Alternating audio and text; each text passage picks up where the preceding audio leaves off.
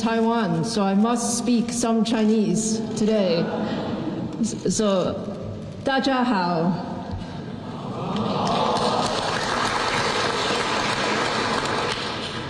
我很高兴今天能够来阳明交通大学。I'm extremely proud and humbled to receive this honorary doctorate from.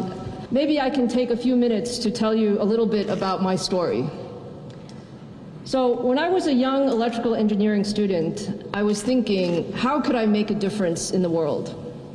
Actually, there were so many smart people at MIT. I felt that it's really hard to decide what to do. However, my inspiration came from the first time I went into a semiconductor lab. What I realized then is my true passion was to build things.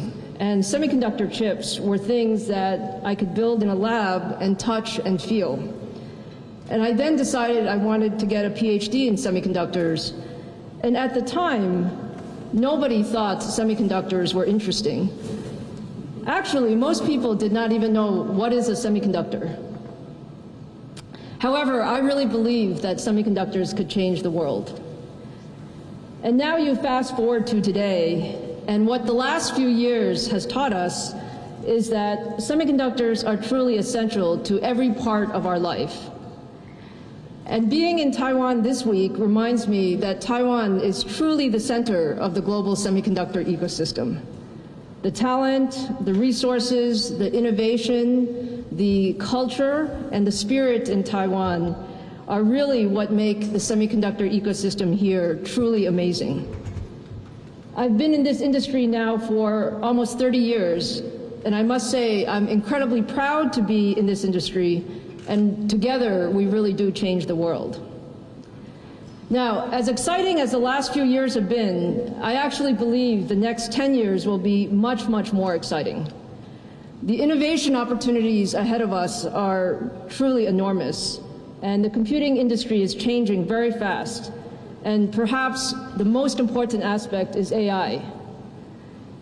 AI is really the defining megatrend for the next 10 years and more. And generative AI has really reshaped how we think about this, where we see that every product, every service, every business in the world will be impacted by AI. And the technology is actually evolving faster than anything that I've ever seen before. Now, AI also requires that all of the disciplines come together, including hardware, software, systems, applications, and even business models. So it's an incredibly exciting time for all of us in the technology industry, and it's also an opportunity for all of us to come together to drive the industry faster. So let me finish by saying thank you. I really want to acknowledge my AMD team and our partners and all of our friends and colleagues in Taiwan. This recognition is really for all of the work that we have done together. And of course, I also want to thank my parents and my family for all of their support. And some of my relatives are here today. Thank you for being here.